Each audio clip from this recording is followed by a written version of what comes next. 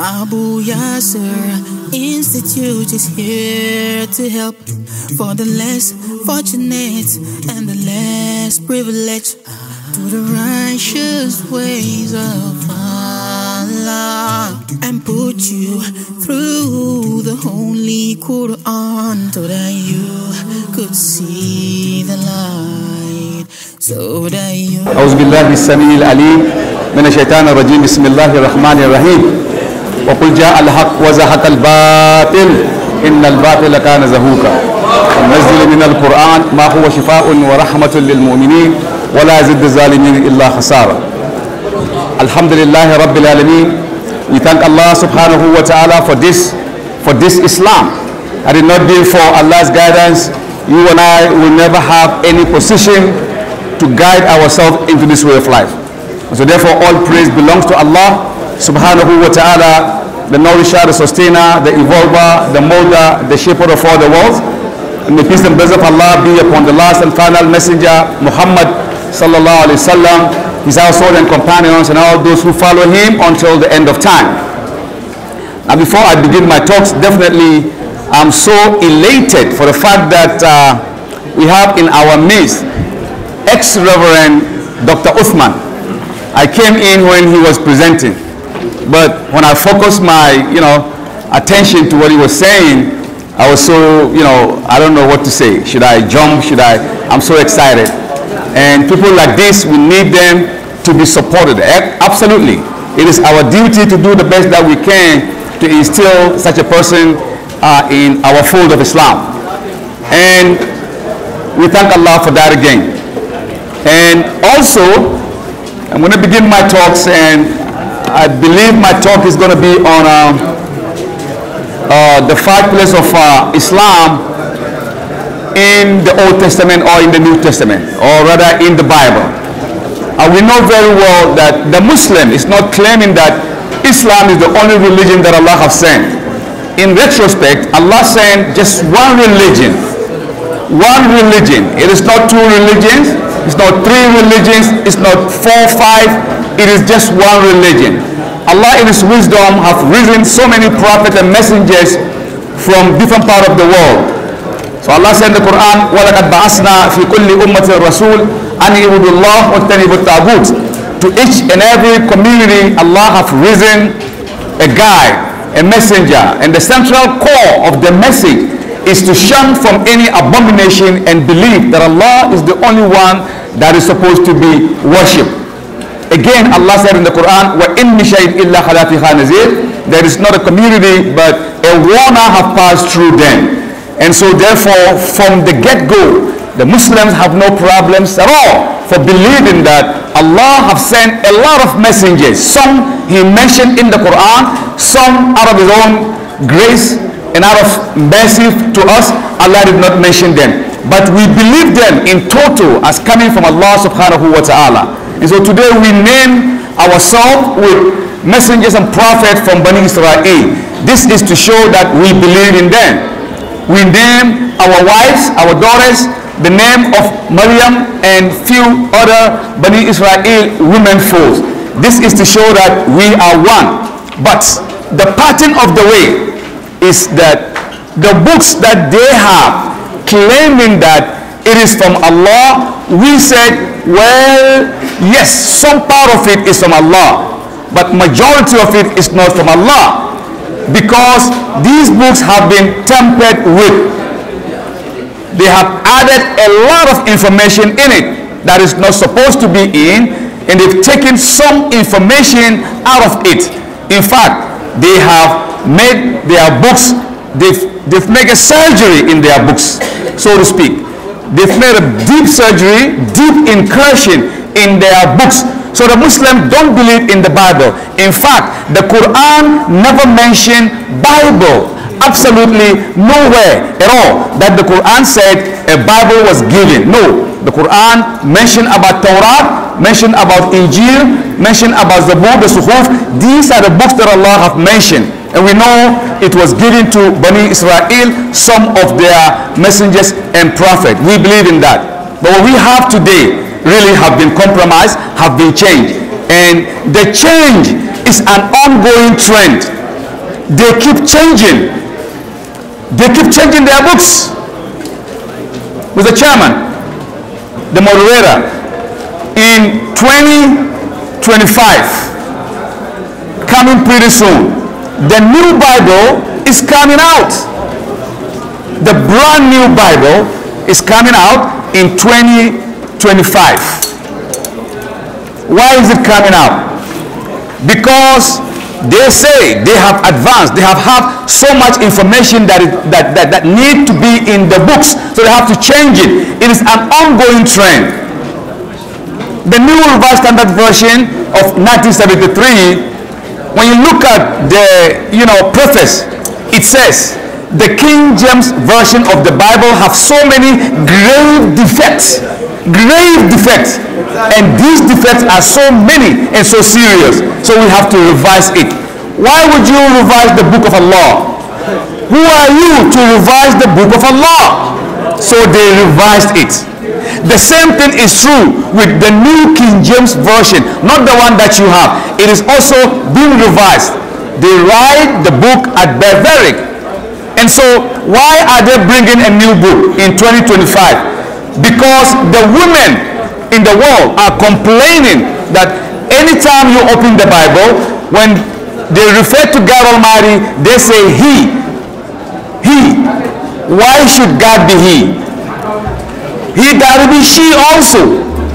Why should God be He? So the women advocate of the world, they had a meeting in Beijing some 4 years ago in China to advocate the women that the Bible should be he/she, not he, because he represents the machoism of a man.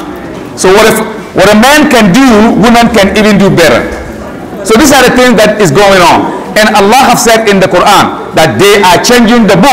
فَوَيْلٌ لِلَّذِينَ يَكْتُبُونَ الْكِتَابَ بِأَيْدِهِمْ ثُمَّ يَقُولُونَ هَذَا مِنْ عِنْدِ اللَّهِ لِيَشْتَرُوا بِهِ ثَمَنًا قَلِيلًا فَوَيْلٌ لَهُمْ مِمَّا كَتَبَتْ أَيْدِيهِمْ وَوَيْلٌ لَهُمْ مِمَّا يَكْسِبُونَ.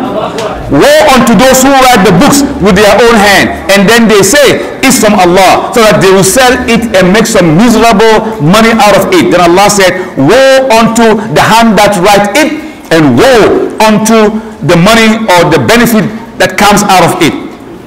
So to say that the Shahada and the 5 principles of Islam is in the Bible, that is absolute true. There is no forcing agenda. We can't force that to be in the Bible. It is plain, because Allah gave us that information in the Quran, that whatever He gave to you, O Muhammad, it was given to the earlier prophet. وَأَنزَلْنَا عَلَيْكَ الْكِتَابَ بِالْحَقِّ مُصَدِّقًا لِمَا بَيْنَ يَدَيْهِ مِنَ الْكِتَابِ وَمُهَيْمِنًا عَلَيْهِ. We send down the book to you, O Muhammad, in truth, confirming the other books that came before the Quran. وَمُهَيْمِنًا عَلَيْهِ. The Quran will be a watcher, a guide over the books that came. So we know from the very beginning that whatever we do, they should be doing it even more. The kalima shahada, the profession that we have in Islam for someone to become a Muslim, it is written all over the Old and the New Testament. But you begin to wonder, why is it that they don't see all these things? Why? How come they don't see all these things? To give you an example, in the book of John chapter 17 verse 3, for example, Jesus said, this is life eternal. What is eternal? That you go to heaven eternally. You want to live in heaven? This is it. What? Then Jesus said, the only one true God, and the conjuncture and separating God Almighty from Jesus. This is life eternal, the only one true God. That means we have a lot of false gods. So Jesus realized that. He said, the only one true God, and Jesus Christ, whom thou hast sent. In English, I'm not sent. And that is true, because Jesus himself, he selected 12 disciples. Each one of them represent the 12 houses of Yaqub alayhi salam, Jacob, the Judah. And Jesus never go outside Jerusalem to preach the gospel. Never. Not even once did he ever left Jerusalem. He was within where Allah sent him. An Arab woman, Mr. Chairman, an Arab woman came to Jesus Christ. He was in Jerusalem. The other Bible says she's a Greek, but most of the translators and Bible exegetes, they say she came from, Palestine. She's a Palestinian, an Arab. She saw Jesus Christ going out on the way. She ran unto him. And she said, "Oh thou master, my daughter is possessed with the devil. Shaitan is bothering my daughter. Please heal her." You know what Jesus did? He turned his face around. And she came to the other side. She said, "Oh thou son of David, please heal my daughter." You know what he did? He turned around. The third time, she said, "Please have mercy, oh thou son of David." Jesus didn't even look at her. He woke up and he began to walk.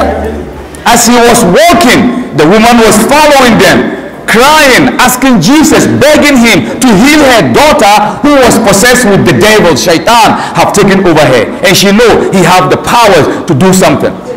Then Peter, the leader of the disciple, he said, "Master, heal her, for she is crying unto us. She's making a scene. Heal her." Listen to what Jesus said. Then Jesus turned to Peter. He said, "Peter, it is not good to take the children's bread and give it to a dog like her." Subhanallah. I don't believe that. I don't believe Jesus said that.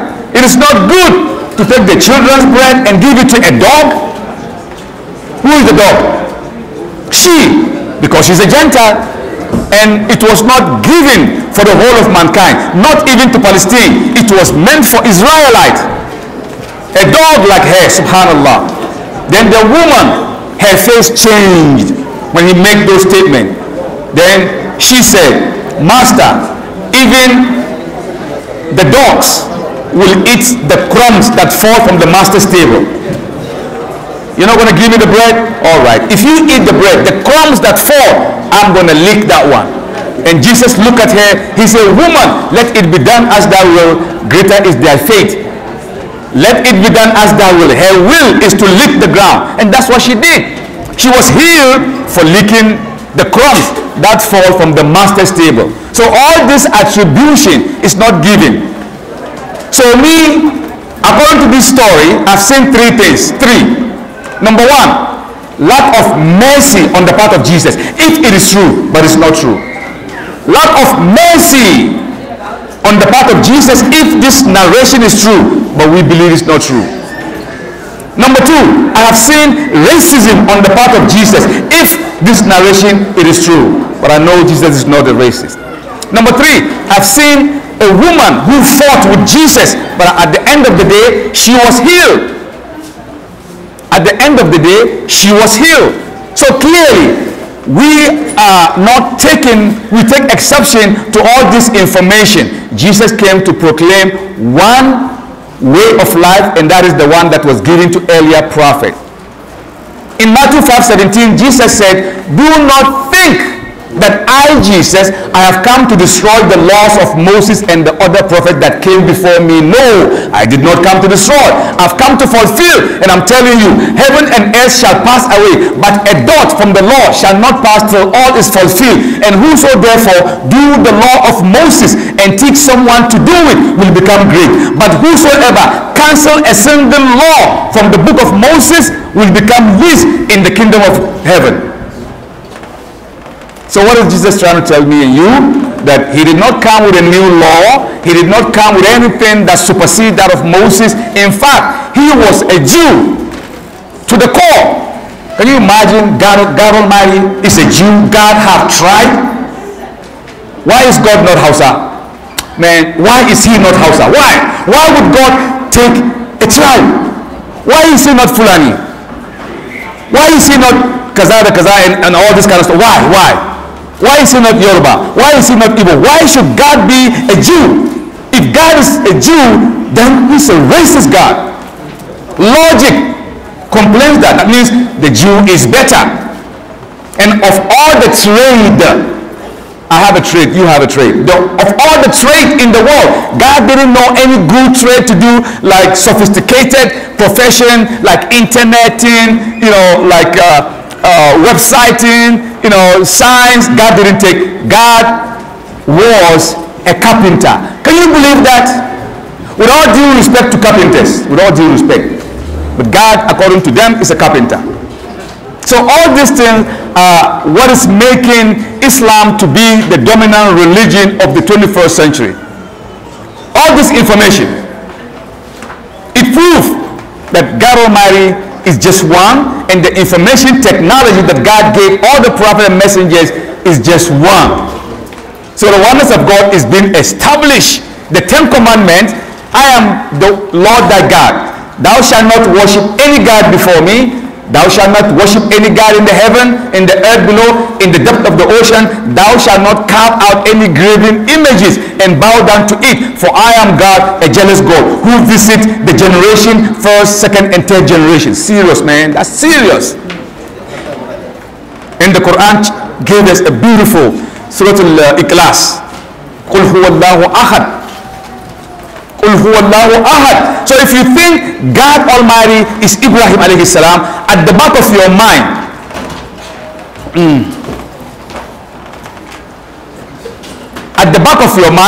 you think God is Abraham. You have a picture. You have a mental picture. In Islam, rejected. You think God is Moses. At the back of your mind, you have a mental picture. Rejected.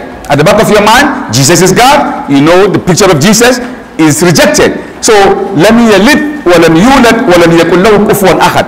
So the Quran really gave us an information that is so consistent with life and logic and reason. All right, I thought I was just, but my time is up. Wow. Okay, inshallah, my time is up. I've got to respect the chair. Got to respect. You always have to respect what the chair told you. My time is up. So definitely, I'm going to have a seat. Maybe some other time we will do justice to this topic. Haza billahi tawfiq. Wassalamu alaikum wa rahmatullahi wa barakatuh. So that you could see the light.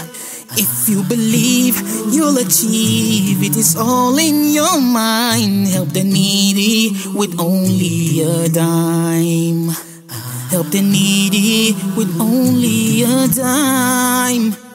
Abu Yasser is here to help.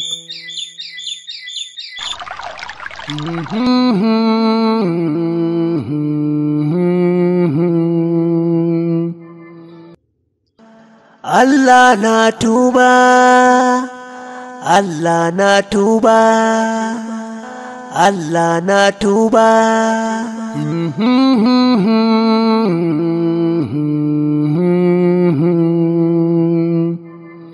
Tarkul salati. Sami Allahu liman hamidah.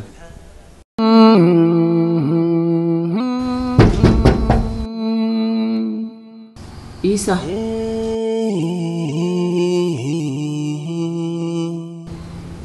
Isa. Isa. Allahu Akbar.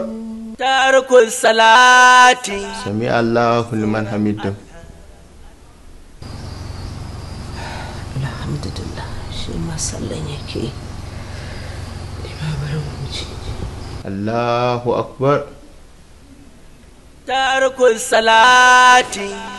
Mu ji tsoron Allah. Tarkul salati. Mu bari mu tuba. Yawa barayin kira ki bidiyo kwan ma kawai zai fi. Mu daina wasa da sallah. Mu ji tsoron tarkul salati. Mu ji tsoron Allah. Tarkul salati. Mu bari mu tuba. Ranar da ke tsoro, Allah sa mu cika da imani. Mu ji tsoron Allah, mu bar wasa da sallah, mu tsaya mu tuba.